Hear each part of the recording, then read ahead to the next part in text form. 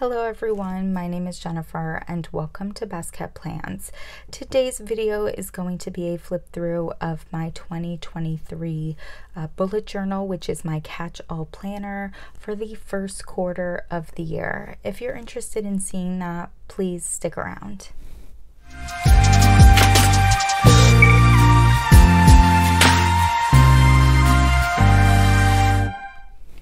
As I said in my introduction, we're going to be doing a flip through of my catch-all planner for the first quarter of the year. We'll look at my intro pages, see which ones I'm using and not using, and then go into my monthly and weekly spreads. This is an Archer and Olive B5 notebook. I love using the B5 size for my catch-all. I feel like A5 is just a little bit too small for me, so B5 allows me space to use this very functionally, but also be able to decorate pretty easily as well. I have not put my name in this journal. I'm not really a name in journal kind of a gal, but sometimes I do eventually get there. We do have my intro pages here. I went with a lost theme for this year because it is the year 2023 and 23 is one of the lost numbers. I do have my grid spacing guide with my little grid spacing ruler and then my year at a glance here. Next, I have my future log, which I have actually been using a bunch. I really love the way that this future log comes out. I got this idea from Joshi Curran, and it just works really, really well for me. Whenever I have something come up, I just pop it right in here. That way, when I do my monthly spreads, I have something to go based off of. It's wonderful. I love it. And then I do have my period tracker here, which I made a little error on for the month of February, but I have been utilizing. And then next we have my 23/23s in 2023. There are definitely some things on here I have not done at all, like take a yoga class, do a vegan day. There are some that I am slacking on a bunch, like movies watched. And then there are some that I've already reached goal on, so that's really exciting. I do have my to watch and to listen to sheets here. As you can see, there's a lot of things listed under to watch, but I haven't really checked them off. I've been very much focusing on reading and crafting, and I have not been watching much in way of TV or movies. I have been listening to my Heroes Reforged videos and my Chexicans podcast. I love those two YouTube channels. They're the same people. They just have their main channel, which is Heroes Reforged, and then they have a separate channel now for their podcast, which is called the Chexicans podcast. If you're into superhero related things at all, I highly recommend checking them out. They're awesome. I do have my year in picture spreads, which I have not used yet. I'm hoping that I do end up getting there, that I end up getting motivated enough to print pictures out. I just haven't done it yet. I'm not a big picture person, and I know that about myself, so I feel like overall I should have known better than to do this spread, but I still want to be optimistic about it.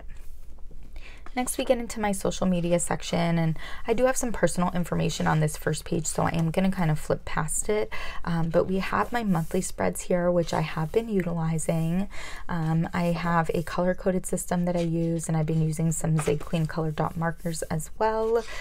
So that has been going really good, and I do have the rest of the ones for the rest of the year. I need to take out my Oli clip for the rest of the year in here, but I'm just not going to share those right now.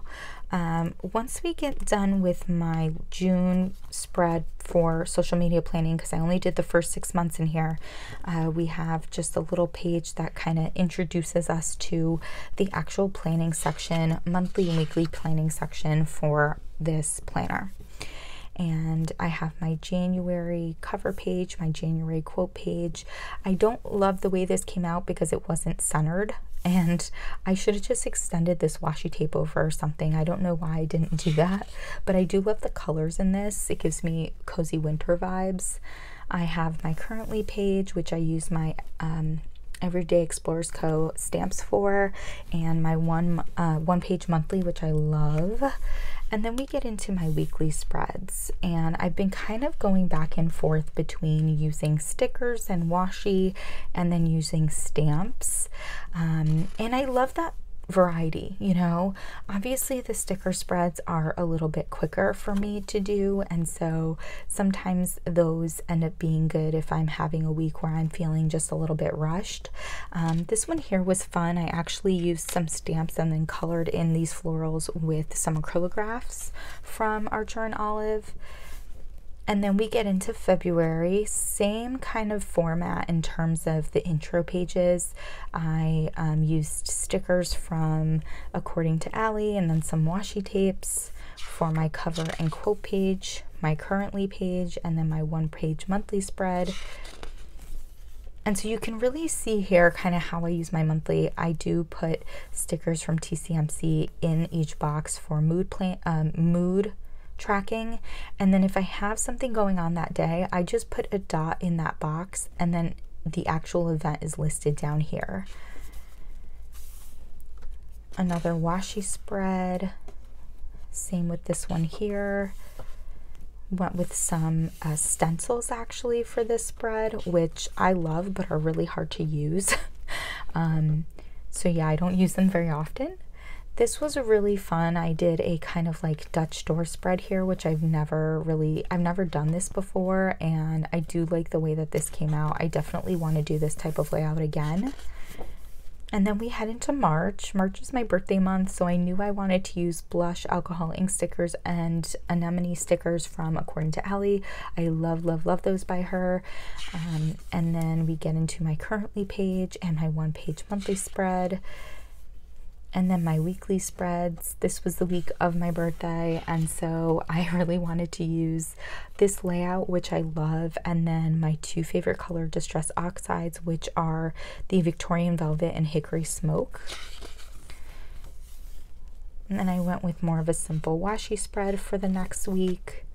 And then I did two one-page spreads. I think I did maybe one-page spread in my bullet journal for 2022, and it didn't actually come out the way I wanted it to, but I kind of had this idea in mind, and so I did it again for this spread, and I really loved the way that this came out.